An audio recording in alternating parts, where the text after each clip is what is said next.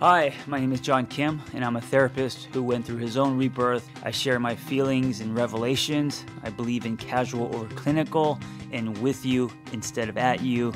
I come unrehearsed on purpose because self-help doesn't have to be so complicated. Drake has a song, well, he has many songs, but he has this one song where there's a lyric that says, Noelle and I have been at it before Twitter names. And every time I hear that, I think about this guest that I'm going to have on today that I'm really excited about. Her name is Noelle Cordeaux, and her last name always reminds me of Fancy Mustard for some reason. Anyway, we have been at it before Twitter names. I don't know if technically we have, but it's been like 6 or 7 years since we've been working online and building communities and graduating Catalyst Life coaches and building a startup, all of that. So I met Noelle. She was one of the first people who, when I was building The Angry Therapist and just blogging on Tumblr, I went from having a full practice to needing help, and I didn't know what to do, and I was broke at the time. So I just kind of asked people if they wanted to be on Team Angry. It just kind of sounded like it was cool because I had a team, which I didn't. And she was one of the first to email me, and she's a talented writer. So we connected that way. And then I've known her ever since, not only as a friend, but also a business partner and teacher, mentor, all of that good stuff. And she's on this podcast, not only because of that, but she actually has an amazing story. She's going to talk about how she went from eating disorders to divorce to rebirth to running a startup and all of that. It's a really great episode. She's one of the few that hold up, and I talk about this concept of holding up in my book, Miserable Fuck. I think it's one of the greatest compliments that you could give someone, especially today with the internet and how you can really portray yourself in a way that's not honest.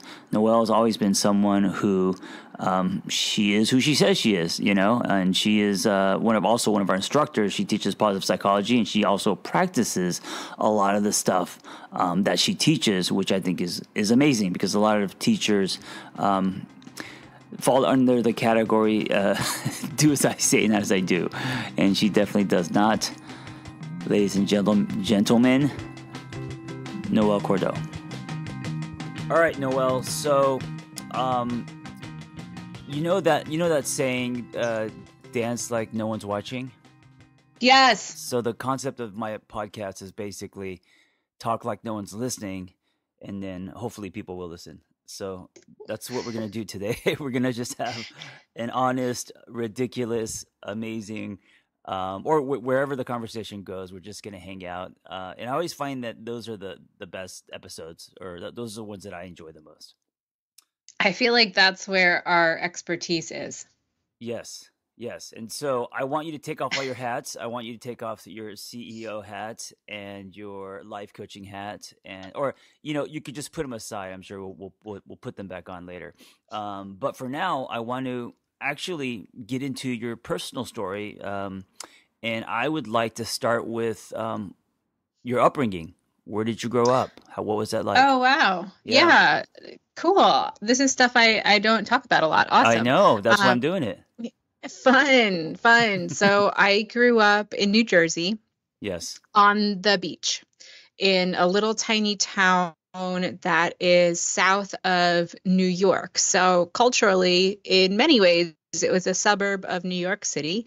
And if you've heard of Asbury Park and Bruce Springsteen and the Stone Pony, that's where I'm from. There's a movie called Blinded by the Light, and it's based on the music of Bruce Springsteen, and it's about an Indian guy who related to his music and left and went to Newbury Park. Is that where you grew up? And that whole area that you're talking about? It's Asbury Park. Oh, Asbury Park. Sorry. Asbury Park. Yeah. Newbury sounds cool though. No, I'm a couple towns over. All the little towns are only a couple miles wide. Yeah, you told me once, because I'm actually a big fan of Bruce Springsteen. You told me once that his songs make you cry.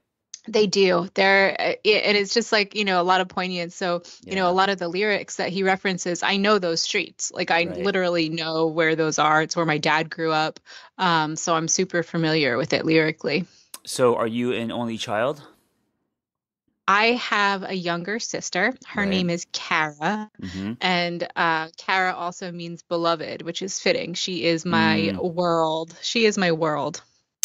I've never met her, but I've heard many stories about her, and it's just weird to think that you have a sibling because I don't I don't Yeah. it's a trip. So how did you guys grow up? You guys grew up in a beach town. What was that like? What were the parents doing, and how was your upbringing for you? Yeah, so my parents, I have a great relationship with today. We worked really hard as a family to build our super healthy relationship as adults, Mm-hmm. which, hats off to my parents. I grew up in a pretty strict Catholic household. So the little town that I grew up in is predominantly Catholic. I went to Catholic schools. From a kid perspective, though, my childhood was downright magical. Mm. I could ride my bike to the ocean. There were lakes and streams and rivers to explore. I had a little boat that I could take out if I wanted Wow. to. And and my parents, let me be free. I could bike wherever I wanted, go to the beach, go for a run on the boardwalk, come home. I always worked different little jobs in the tourist community. I waitressed, I worked at a coffee house. I even worked as one of the beach police, Oh and I wow. had to go through the police academy to do that job. That goes on the never again list. So from having a actually magical childhood, you were free, small beach town. When did life become complicated for you? So was it like a little bubble for you? And then what happened? You went to college. When did life become less magical? So it's interesting. My parents, understanding your upbringing and understanding who you are in context takes some work and some reflection. And my dad had a really, really solitary childhood. He spent most of his time by himself with his dog outdoors, fishing, hunting. And that experience was mirrored for me. And it was really a beautiful experience. But I am an off the charts extrovert. So I was lonely a lot as a little kid. So I was craving community, I was craving connection and craving, culture really, which I didn't have a whole lot of access to. And then when I entered probably junior high, high school, that's when it got weird. Mm, why did it get weird? You said you were an off the charts extrovert, correct? Yeah, and I Okay, still am. right. I still am to a very large extent. I really do best when I'm around a lot of different people. Mm-hmm. And in that tiny little beach town, there wasn't that for me. But Right. going into high school, there was. I went to high school in another city. That was a bigger city. It was a bigger school. My cousins were at that high school. It was, my little brain was just exploding with like, oh my God, so much to take in and see and think and feel. And there's such a disconnect between how I perceived myself and how others perceived me Mm, that I've now come to understand from talking to my peers and talking to folks around me. I hung on to those feelings of loneliness and isolation, even as I was very embraced by my high school community. right. And I never really felt it. I always felt like I was doing it wrong, like there was something else that there was magic beyond, whatever I was experiencing, and that's when I really started to swirl around with eating disorders. So did you feel kind of like an outsider? Did you feel I that did. people were different than you? And if so, Yeah. why? Well, something that I've really come to embrace in adulthood is my differentness. Mm-hmm. And, I am straight up different than most folks. I actually had my next door neighbor ask me that the other night. I was popping off about Marxist feminism, and he said, do you find that most people understand you or are like you? And I said, no, I Right. don't. And that's okay. But as a kid, that those traits of mine were really confusing. And so I Yeah, I did. mean, you have to come into that difference and for it to be empowering. So as a kid, you being different wasn't an empowering experience. It was isolating and dispowering, right? It was internally, and Yeah. that's where it gets really weird because I'm charismatic as fuck, like I'll own it. Mm-hmm. And so I was prom queen. I was most likely to Mm. succeed. Um, Wow. Scholarship to college, all the while feeling very lonely, very different, very isolated, and very out of control with my body, with eating, Right. with my perception of self. So on the outside, you were popular, and people wouldn't know all of the stuff that was happening on the inside. And on the inside, you were feeling the opposite: isolation, lonely, different, all of that. Yeah, and talking to my high school peers, I'm shocked at the way that people remember me so fondly Hmm. and remember things that I said or did and really considered me to be a friend when I didn't really feel that way. Was part of your eating disorder from just generally body image, media, television, advertising, all of that, or was it something else? So, well, it's interesting. So, depression plays a large role in it. Mm. So I come from now three generations of major depression. And for me, I suspect that I'm a little bit more on the bipolar type B spectrum where I Mm-hmm. swing Yeah. between depression and energy. Um, and so, I think that the real core root of the eating disorders was depression, and that the eating disorders manifested as a way to control something Right. about my existence and to force myself into an experience of thinness. And so, looking at that objectively, that really started with binge eating around age 7. And then I was Wow. in full blown anorexia, bulimia by age 14. That's really young. I mean, usually Yeah. eating disorders happen at like, 16, 17, high school, that peer pressure, all of that. So binging at 7 is really young. Yeah, it was a way to solve feelings of isolation and loneliness and what I Sure. now recognize to be depression, which as a little kid is, super confusing. Yeah, absolutely. Do you think that depression is genetic? You know, that's a Or chicken and egg question. yeah. I know that my dad's mom suffered greatly in her lifetime, but she also had an impossibly sad life. Her family fell into poverty. She was the primary household caretaker for her brother and father who were alcoholics. She married my grandfather who ended up in a wheelchair. They had a very hard life. My dad came from a very poor family. So, who's to say? Is that genetic, or are we really talking about intergenerational trauma that gets passed down? My dad has memories of being very isolated as a child, moving out of their house in the summertime and into tents so that they could rent it out. And so, Wow. yeah. And so I think that there's a little bit of genetic imprinting, probably a little bit of biological stuff, and then a little bit of nature versus nurture. Yeah, I think it was Brene Brown who said regarding addiction that the gene loads the gun and the environment pulls the trigger. And I wonder if, depression is similar. And I've never had full on depression, but I am like you where I swing on the kind of bipolar, I swing on extremes. I either feel that life is amazing and beautiful and just I'm on the clouds, or I dip into hopelessness. And I don't stay there that long, but I do swing in extremes. So I don't know how much of Yeah. that, I don't know how much of that is from my dad and addiction, or how much of it is just from the way I was brought up. But so with you, how long was your eating disorder, and then how did that play out? So Oh after high gosh. So school, yeah.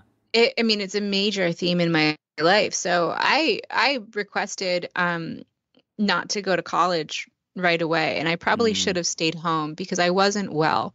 But parents do the best they can you have a very high functioning child who from the outside world looks like everything's going great. And and that's something that I consistently and still experience, is that I'm so high performing and I'm so capable of shouldering and managing Hmm. stress that when I'm actually in SOS mode, people are like, really? And I'm kind of like, yes, I Yeah. am. I'm suffering. So off to college I went, and that was probably a very bad idea Mm. because I was just, looking for that community, looking for that connection, looking for fun, looking to resolve my pain points, and I partied my ass off. Where Um, did you go to school, and what did you want to study? I went to Rutgers. Hmm. I um I wanted to study women's studies, but my dad Mm. told me that if I did that, I would never get a job. And so Mm. I settled for English literature with a focus on feminist literature. Oh, interesting. Uh, and I also studied comparative literature, a lot of political science, cultural anthropology, and I loved reading and I loved doing the work, Hmm. not so much actually sitting down and writing the papers, Right. um, which I did with efficacy, and managed to get by. But yeah, for me, college is kind of like a big gray cloud. There was a lot of trauma mixed in there, and there were a lot of, hard life situations and poor choices. And Sure. I think everybody kind of knocks around like that in your, I was young when I went to college. I was still 17 when I Right. landed at Rutgers. I was young for my grade. Yeah. So, was college? So then, if high school was a good experience on the outside, and internally you developed the eating disorder and loneliness and all that, was college then freeing because there was parties and uh, and I don't know, is that when you discovered Fish, the band? Yeah, it is actually Right. end of high school, early college years. Yeah, I mean, college was both dark and beautiful. I have Hmm. so many fantastic memories of great friends, good times. That's when I kind of got my wanderlust, and I started rolling around the country, going to see a lot of different music, meeting cool people, and just, believe during that period of time is when I really solidified this concept of alternative society and different Hmm. kinds of community and living in ways that are kind of outside the matrix. Yeah, and for you, those of you guys who don't know Fish, and I don't know Fish that well, but they're a band, and from what I gather, the people who listen to Fish, they're like it's like the Grateful Dead. They follow them, and they're very very into them. They tour with them. It's a lifestyle kind of. I mean, Fish, I was also really heavily into the rave scene in New York at the time. Enter parties and music and all of that. Did you date in college? Did you get into relationships or not so much? Yeah, I did. And it was, I mean, goodness gracious. So, um, I, something that, I have done throughout my life was kind of experience dating like a combat sport. Mm. And I I dated casually and I never gave a fuck or really felt like, attached to partners, only to find out years later that people were like in love with me, and I was like, really? Mm. Like, okay. But I met my ex-husband, and that was really my first serious experience with falling in love, and I was with him through the remainder of my years in college. So that was a big part of your life, and so you got into a very serious relationship really young. I mean, college, Super young. yeah, Super. because that turned into a marriage, correct? Yep. And what was that like? Now you are entering your hero's journey. You're going from I guess comfortable to the uncomfortable. I mean, I guess once you get married, and I was there, it's no longer about you. So life can become very complicated. And you have to grow up very fast. Yeah. So I left college and I went to law school. And that goes on the list of never again. And that was Mm, also probably a bad idea. I mean, that's a great example of that I use in coaching a lot with my clients is, when there's a goal that seems really incongruent with the human, I always have questions about whose goal is this? Is this your goal or is this somebody else's goal? And the law school goal was my family's goal. right. It wasn't mine. And I didn't really understand what it would mean to be a lawyer, and I got there and literally it's all rules. It's 3 years of learning rules, and I don't like rules. So Right. I I dropped out of law school. My ex-husband had followed me um to law school, which is why I settled in southern Pennsylvania, and I set about looking for a job, and I really lost myself to that relationship. I Mm. ceased to have intellectual pursuits. I was very, very, very depressed. I was in my early 20s. I was 22.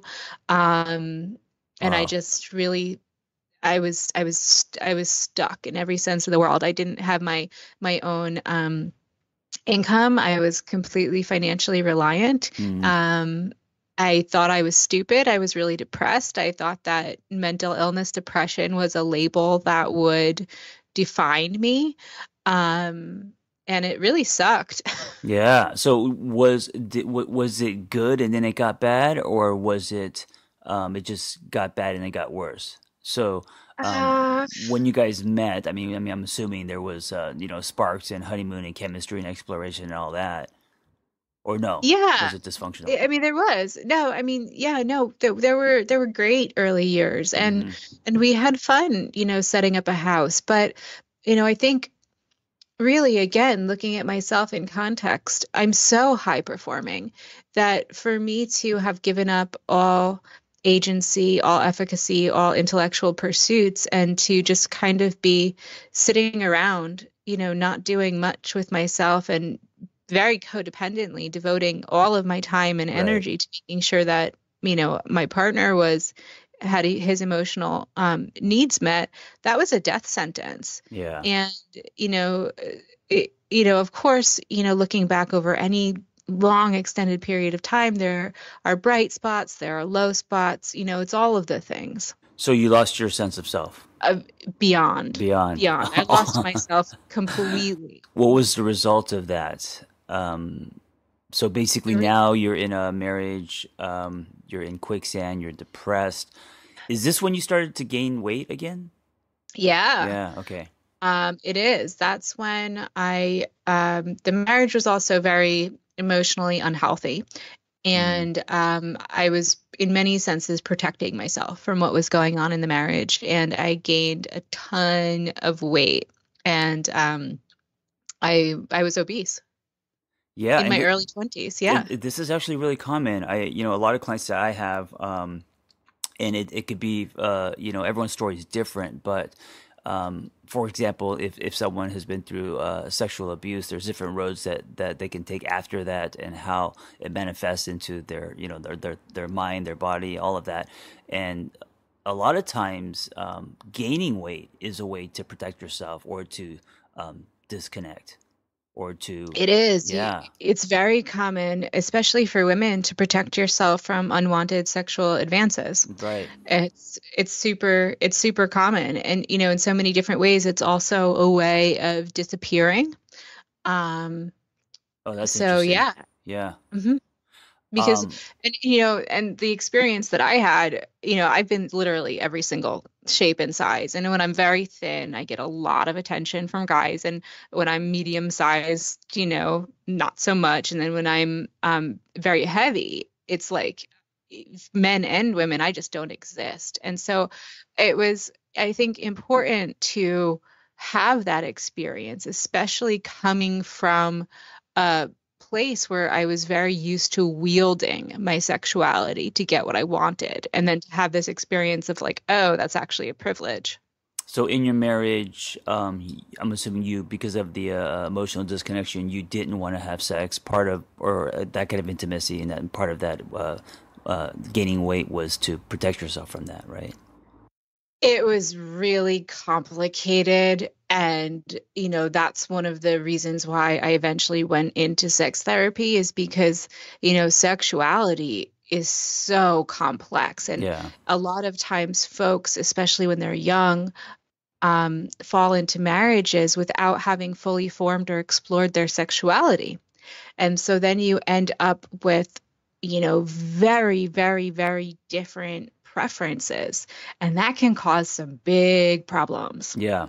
What do you think about people, and this is especially like in the Midwest and stuff, where you have this high school sweetheart, you get married early, you run toward the picket fence, the kids, and then you're basically supposed to be with that person for the rest of your life, and you haven't had many experiences. Sometimes it's great, Yeah. That which is sometimes, rare. but yeah, but you know what though? I think I don't think it is terribly rare. Sometimes if you get together with someone and you really have the opportunity to learn each other sexually and both partners are satisfied and you can grow and change with each other, that's awesome. Um, It seems like it but gets it's challenging. yeah, it seems like it's challenging first, and then if you get past that, then it can be great. Because when you're young Well, and you haven't had a lot of sexual experiences, you're thirsty for that. But then you may come around and value or deepen with your partner, and then suddenly establish almost a new relationship with the same person. so there's something called a turn on template. And your turn on template changes over your lifespan. Have Yeah, you for sure. ever heard of Kinsey and all the Yeah, interviews yeah, that he did of course. mapping sexuality and stuff? So your turn on template is based on your experiences, your fantasies, and your hardwiring. Hmm. So, when you start out in life, it's a combination, it's a random crapshoot. The way the wires are connected in your brain, what you're exposed to sexually, and then, who you happen to knock into out in the world. And so, from this point forward, neither you nor I know how our turn on template might unfold into our 40s, 50s, 60s. Right. Um, and then for folks who are very young, kind of same deal. So turn on templates are different from like types, the types that we are drawn to. Or no, is that the Yeah, same? no, your turn on template is basically your love map, Hmm. and it's really specific for sex and sexual acts and fantasy, and it's what you like. And it typically flows on three different continuums of, asexuality through nymphomania. Then we have, who are you attracted to? Men, women, both, everything in between. And then we have your skin hunger, the extent to which you physically like to be touched. Right. Not at all to, yes, I need to be touched very much. Yeah, so many layers there. Many. And then toss in, kink, fantasy, fetish, and you have a ball game. Yes, yes. Well, and then toss in, if you have addiction in your gene, and then of course previous love experiences and exposure to things. When I was growing up, I was exposed to images and things very young, like way too young, and how that manifests later and all of that. And then of course for men, locker rooms and all that stuff. But okay, so after marriage, or so how long was your marriage? We were together a total of 10 years. Yeah, that's a long time. That was It's a actually long time. wait, the marriage was 10 years or the marriage was No, 5 and then I got engaged when I was 23 or 24, and then married 26, and then I got divorced, started the process of getting divorced when I was 29. It was finalized shortly after I was 30. yeah, so you were still really young. After divorce, how did you uh begin again? How did you start a new life? What did you do? Less than gracefully. Mm, Um, so that's the period of time when I met you. And I really to say that I stumbled out into the world is so incredibly accurate. mm, Um, I had been so depressed and so stifled for so long that to be single and getting divorced Right. at 29. I had so many people saying to me, "Oh my God, I'm so sorry. Are you ever going to be a mother?" And I was like, just get me the fuck out of here. Yeah. Yeah. Like what? Like I have things that I want to do. So, it was a really weird it was a really weird construct because, at that age, people are seeking a partner, they're trying to get married, they're looking for their soulmate. And I was just like, whoa, like, I don't even know what just happened. Who am I? What am I going to do? How am I going to make money? How does this adulting thing work? Like, I had to learn everything all over again, from finances to budgeting to, you know, professionalism. I had to teach myself that I was smart because my self-confidence was so in the toilet. My body image sucked, even Mm. though I was, super, super thin, and my eating disorders were kicking up again. And it was a crazy time in my life. It was just like it felt like, I don't know, this crazy rebirth, but in a twisted way. Yeah. So, did you live on your own? Did you go back home to parents? Um, how did you start to rebuild your life? I asked if I could come home, and my dad said no. Mm. No, with love. I'm assuming. Yeah, Yeah. sort of. Yeah, he did. He said, you're scrappy, you have a decent job, you have friends in the area, stick it out Mm. and stay where you are. And I have mixed feelings about that. Sure. There's a big part of me that wishes that I did go home. But I didn't. I stayed and I lived at first by myself, which was Hmm. really excruciating, and then with roommates. And I started poking around with coaching, and I got through my first coaching certification, and then I was working on building a practice. I applied to graduate school at the urging of one of my mentors. And so this is actually a really important story because people, community, mentors are vital for growth. Yeah. And there was a woman, her name is Betsy, and she is one of the professors at the university where I worked. And she knew me, and she was one of the first people that I was really honest with about Hmm. what had been going on at home in my marriage. And she saw something in me that I couldn't see for myself. And she came to my office with regularity just to stop in and encourage me to apply to graduate school. And and for me, intellectually, at that point, the idea of applying to graduate school was terrifying, Mm. terrifying, Why? Why is that? because my self-worth and my concept of my own intellect was in the toilet. Hmm. And I didn't think that I was smart, and I didn't think that I had the capacity to move about the world. And I applied and I got in. And I started taking classes and I kept getting A's, and I was like, oh, holy shit. And then I applied to the triple degree program and I got in. And so then I began, maintaining a 4.0 through two master's degrees. And I was building my confidence and learning a lot and learning what I wanted to learn. I was studying social work and human sexuality, which was a Hmm. super cool combo. And that's when I met you. I wrote to you, stranger from across the country. Hey, I'm Noelle. Here's my story. I'm a writer. I'm a coach. And you wrote back, hey, you're a great writer. Come join my team. And Uh, enter the crazy Korean. yeah, enter the crazy Korean. Yep. Man, okay, so that it's really interesting to hear. I mean, although I know you and I know broad strokes of your story, to see what happened before we collided. Like the positioning of where you were in your life. It's funny because we were kind of in the same space. Me also going through a divorce, rebuilding my life. You also, rebuilding yours. You getting your master's. I was, I'd just gotten my master's. Um, there's a lot of overlap in our stories.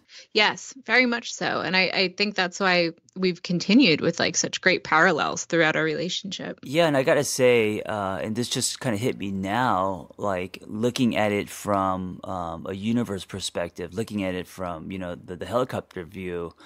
I almost feel like maybe that's why we collided, two people kind of going through similar paths. And the universe was just like, all right, here you guys need to do something together. Or, maybe there's something that you guys can do that can possibly help other people. And so just through email, we connected. And then what happened from there? So from there, I was still working in my job at the university. I was still going to graduate school, dating, different relationships, learning how to be in relationships, really working on codependency. Um, and we started to mess around with the ideas of the early communities. You'd been doing it for a while with the Tumblr blogs, Yeah. and then kind of did it in the early days with the TAT community. And I think I was probably driving you nuts at that point because I'm so type A Virgo and had so much energy and, can be direct and demanding. And I remember emailing you a lot and being just like, oh, John hates me. But No, that's I okay. don't I'll tell remember him that. anyway. I don't remember that at all. But yes, I was obsessed with, and at that time, these were the early days of the internet, and I was obsessed with how, if it was possible to start building communities online. So group blogs, and the Facebook blog wasn't invented yet. Um, social media wasn't really. It was just purely social and fun. It wasn't. No one was really using social media as a way to legitimately build communities. Yeah, yeah. And so that really caught fire for me intellectually because I had been chasing community really my whole life. And when we stumbled upon, I will never forget the energy that took place in that first secret Facebook group. There were like 500 people in there. And the connection and exchange and the quality was like, oh, this is where the magic is at. And just the path of going on and on and on. And for me, where the struggle was the structured, safe route of going the PhD, becoming a doctored sex therapist, working in an office in Philadelphia, or jumping out of the matrix and working on a startup Yeah. and building something from nothing in a field that's not regulated, that's emerging. And, that push and pull is really heavy. And so I was going through that through the years of the early years. And during that period of time, I also applied and was accepted to the PhD program, which is something that I never thought would happen in my lifetime. Is there a part of you that still wants to get a PhD, It's or not no? so much, it's not so much the letters, it's the research. I really Yeah. like research. I really like designing and developing interventions, and I'm still very intellectually interested in the work that I want to do. But I feel like the experience of having jumped out of the matrix, having built a company, having thrown everything at the wall, having, given everything to it that I have, and really engaging in society with lots of different diverse populations, moving, traveling, experiencing broad swaths of the country, has been vital to informing the work that I want to do one day. I think the PhD, and of course, I don't think you're interested in that for the letters. I think you're interested in it because you have a desire for research. Research, which by the way repels me, but you love it and you geek out I about love it. it. Yeah, and it's like comes out of your pores. And I have a feeling that PhD, that part of your life, is going to boomerang back. I don't know when. Maybe it'll be in your 60s, or I don't know. But I think you're going to pursue that, and I think you're going to do something with it. I just have this feeling. I agree with you. Yeah. One day I will return to it, just not right now. Right, not right now, but I think it's going to be a part of your life. So Yeah. we met, we started working together. I had already kind of got the ball rolling on starting a coaching intensive online, and that came from me being frustrated as a therapist, going through that journey, how lonely it was, all the red tape, the invention of the internet, and how in the clinical world they were they were trying to instead of embrace it, they were running from it. So a lot of rules on what you can do and can't do online. I mean, basically, you weren't supposed to do anything online, and so it didn't feel honest to me. So I was kind of a crazy scientist, and it actually it was me tapping into the little rebellious 14-year-old that wanted to play with his Legos, and that's what I was doing right before I met Noelle. And so when we kind of collided, I had this little course. It was just very small, one man show, and then she came on board, and then being the CEO and now making it an official company. Of course, in it now it's much bigger than me. And so let's talk about the journey of Journey. Yeah, so the journey of Journey is, I think, the story of community and heart-driven leadership, where, where I'm a working coach, you're a working coach. The frustration that you experienced and how to build a practice is the frustration that I think all solo entrepreneurs experience at some point of, God, I just wish I had other people to help me. And education is phenomenal. The education that we have lined up for the intensive is stellar. We Yeah, get feedback all the time that it's life changing, but the framework that encompasses that education is based on creating a space for people to build community around science that they love. right. Now you've actually taken many coaching courses and intensives yourself. What is different about Journey? Meaning, why do you want Journey to hang on those things? Why is that important to you? So, education is wonderful. I'm an education junkie. The Yeah. amount of education that I have behind me is staggering. I've gone to and dropped out of 5 graduate programs, and I think Jeez. seven to 10, seriously, like seven Yeah. to 10 coach training programs. And oh, by the way, kids at home, I didn't get started on my path to accomplish all this education until I was 29. So if you're at home thinking that life has passed you by, it has not. Um, so yeah, education's phenomenal. So I think on one hand, it's a matter of curating the best of, and that's what we do really well. We teach really cool shit. Hmm.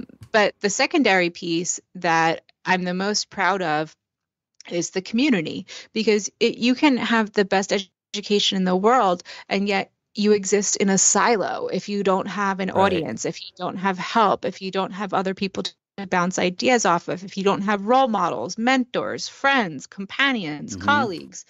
And the organization that we have built is so much more than a training program. It is over 500 people uh, who get together, gather, engage in professional development, hold each other through the trials of life, express and practice vulnerability. As CEO, that's something that I am diehard about. I love unmasking. And, it would be so easy to curate my existence on social media and even for our coaches. And I won't. I refuse. I'm open about struggling. I'm open about depression. I'm open about, not knowing how to do things financially sometimes and having meltdowns. I'm open about, challenges of marriage and relationships, all Yeah. the real stuff that people like to sweep under the rug because they feel like it disempowers them is actually our superpower when we come together and say, hey, let's help each other. That one thing you're just talking about right now, I think for me, it's the most important element that I have to have in a partner, working with a partner, as far as projects, business, etc. This idea of you humanizing yourself, showing yourself. And I think especially, as coaches, if we want to lead and even change the temperature possibly in the room, we have to do it by example. And so I'm very turned off with coaches these days who do a lot of pointing fingers and passing around memes and stuff, but they don't kind of show up. They more hide, and I love that we don't promote that, or we encourage you to show yourself, and that's always going to be the power, I think, in the coach and also the coaching experience. Oh, yeah, your story is your gold. And, folks out there experience so much shame, and I would even hasten to say existential dread, that it's important when you see somebody share their story and you identify with it, it eases your own pain. So when you're being vulnerable, when you're unmasking, when you're showing up as a human and saying, you know what, I have all of these little problems that really bug me throughout the day, and this is my life. And I'm super effective as a leader, as a coach, as an executive, period. It helps other folks feel like, well, hey, my problems don't have to dominate my life. I too can be super effective. Absolutely. So with that fire, what have you been doing in JRNI? What are some of your goals? I mean, I'm saying this because I'm more interviewing you. Obviously, I know, but I also want the world to know, where are you at with all this? Yeah. So, as I mentioned, when you first started the Catalyst Intensive, um it was a garage band. It was Yeah, housed under the Angry absolutely. Therapist. I was a kid, you were a kid. We didn't Hmm. know what we were doing. And um, as the company grew, so did the responsibility for caring for and stewarding the lives of everyone who has come to us for training, because it's not just a training program where it's a handshake and you walk away. Right. You become part of a living, breathing ecosystem that is becoming a force in the wellness space. And, it's a big test kitchen. We're constantly trying to figure out different entry points to the field, provide different opportunities for our coaches. Some of the things that I learned how to do that are super fun are build strategic partnerships. So this year in March, we're taking our coaches to South by Southwest. We're part of the Wellness Expo. That is such a phenomenal opportunity. Mm-hmm. We're going to have a retreat for all of our coaches, because everybody just wants to get together and hang out and build that culture and build that community. We're playing around with becoming a little bit of a coach staffing agency and a wellness staffing agency, figuring out the entry points to different opportunities, within the wellness and business space where coaches need to be on hand. We're looking at ways that we could deploy coach training into different industries. So say, there's an industry, there's just a great connection that I made, somebody who works with a lot of virtual assistants, and the concept of empathy mapping, nonviolent communication for both managers and employees was really just kind of blowing everybody's mind. And so I said, hey, do you want me to come in and do some training seminars for you guys? So things like that kind of are extending like tree branches, reaching out for the sun. We're kind of just really growing organically. Where do you think coaching is heading, and why coaching? And if you want to help people, why coaching instead of going down the clinical route? They're both vital. So Hmm. they're both vital. The clinical route is for folks who are experiencing psychological anguish that creates dysfunction. So, whatever's going on for you, you're experiencing so much pain that it is getting in the way of you being able to function in everyday life. I have a great therapist. I check into therapy when I experience that. Coaching is for somebody who is reasonably well. Of course, we all experience psychological anguish from time to time, but in coaching land, coaching is for folks who want to leverage the insight, experience, and power of somebody else to move forward in life more rapidly than they would on their own. Mm-hmm. So, in therapy, oftentimes awareness, healing, a feeling of acceptance is the end state. And in coaching, that's the foundation. So you have awareness, you have healing, you have acceptance. Now, what are you going to do with your time? And coaching demands accountability and propels folks forward. So it really can be bookends for therapy. So a lot of times, if you're starting to experience depression, one way to alleviate it is to take action in your life and to actually take control of your life and take your power back so that you don't slip into a deep depression. And then, if you've gone to therapy for an acute circumstance and you're out on the other side, kind of like I was after I got divorced, looking around the world like, what the hell am I going to do now? A coach is a great option to get you clear, to get you focused, and to hold your hand and keep you accountable as you move through life. Yeah, and I love how detailed you were in that description because I think so many people want to coach, but they're scared because they feel like because they don't have a clinical background or a master's in psychology, they can't do it. But that's not true. And what I love about coaching today, especially, and of course it's continuing to grow really fast, but I love how wide it is. I love that that there is no board. I love that you can take any area of your life or what you've gone through or what you're passionate about and help someone in that area.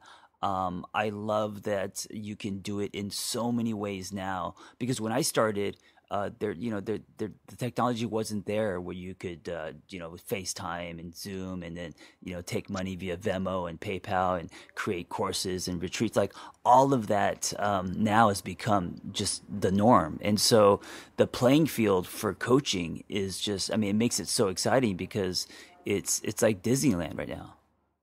Oh yeah. It's a great space to be in. And, in the early days, it was really hard to build a practice. Well, also there was And like that stigma, like, oh, you're a life, like, like it yeah. wasn't taken seriously at all. And now, for myself, for you, for the coaches who are going through our program, I'm watching people out of the gate just Hmm. like killing it Hmm. out there. There is the space is really strong from a financial modeling perspective. It's a good field to get into. Yes, and that being said, I also want to say that it's like building anything. It takes time. It's not easy. What of value in this world is easy. And so, if you're listening to this and you want to be a coach and you see ads of companies guaranteeing, six figures or something, I would run from those because there's no guarantee, and the journey of each coach is going to be different. You know. Yes, I completely agree. And, coaching doesn't have to be your own brand, your own practice. We're also Right. seeing tons of companies offering really great jobs for Mm-hmm. coaches. Mm-hmm. So we consistently have companies saying, hey, can you post our jobs for your graduates? Amazon just created a position that requires a life coaching certification to apply. Well, here's the other thing. Whatever you learn, whether it's through our program or any other coaching program, is going to benefit you and your life no matter what. Even if you don't even decide to coach, it'll ripple into having better relationships, including the relationship with yourself. So it's a win-win thing, and I love that people are open to it, excited about it, and by doing it, they're not just doing life alone, but they're now doing life in tribes. Yeah, you know what my favorite thing to do is, it's like a guilty pleasure. I use the techniques that we teach on myself, and it's so great to just like get that instantaneous mental relief and be like, oh my God, this is such good Yeah, stuff. yeah. And I love that you do that because then you can take what you've learned, what works for you and what doesn't work for you, and then that's how you're helping other people. I think a lot of coaches who just kind of pass the baton or, cut and paste what they've learned, it's not as powerful because they haven't digested it themselves. Oh yeah, the best, and that's the beauty of, that's why we teach experientially. So we Yeah. ask everybody who goes through our program to do the techniques and then discuss it with their group. So you're bonding, you're transforming, you're learning this stuff from the inside out, and you're understanding the benefits so that when you're through with confidence, you can say to someone, "This is an awesome technique." So, in the last few minutes, let me ask you, where do you think coaching is headed? Yeah, so I think coaching is probably where therapy was like 40 years ago, where folks understand it. They know that Oprah has a life coach. They Hmm. know that there's a lot of folks taking this path. So I think the field is really going to solidify, and I think that it's going to become a very well recognized discipline. Hmm. And I think that there are going to be a lot of positions that are created in industry for coaches, and then in society, similar to therapy. I think it'll follow a very similar trajectory. If you have one message you want to tell people that either you're passionate about, or it relates to your story, or maybe it's something that you personally overcome, what would that message be? Yeah. So, when I was talking about my story in my life, there were a lot of dark chapters there, and I was really open about depression and my experiences of loneliness and isolation and eating disorders, and also my desire for community. And I'm now 39. I no longer experience any of those things. Hmm. I have kicked depression. Of course, I still feel depressed from time to time. Sure. I have kicked eating disorders. I have a wonderful marriage. I have a fantastic community. I've been able to generate a fantastic career, with great colleagues. So don't give up hope. Transformation is literally possible for everyone, and other people matter. So, if you need help and you need community, reach out and find it, because Yeah. there are a lot of folks out there who are there to receive you, and our org is definitely one of them. You also have a gentle, beautiful dog named Yeah, George. I do, George. George, where can we find you, Noelle? If you have a question, shoot me an email, noelle@JRNI.co, and you can find us at JRNI.co, JRNI.co. Yeah. So check us out. Let me know what you need. I'm always happy to chat. Well, thank you for sharing your story, but thank you for also everything you do at Journey, and being such an awesome partner and friend, and just everything. Thank you. I actually enjoy building this with you, and I'm excited to see how far and where we take this. So, thank you for being a part of my story. John and Noelle would like to invite you to a live training and Q&A session happening on September 24th, 2019. They'll be discussing career change, the many, many different ways that you can become a coach or use coach training in your current career, and answering your questions about the $4.2 trillion wellness global economy. That's right, $1 trillion. So head over to journey.co/career to sign up. That's JRNI.co/career. It's time to get the skills and training you need to make a bigger impact in the world around you. And we'll see you on September 24th.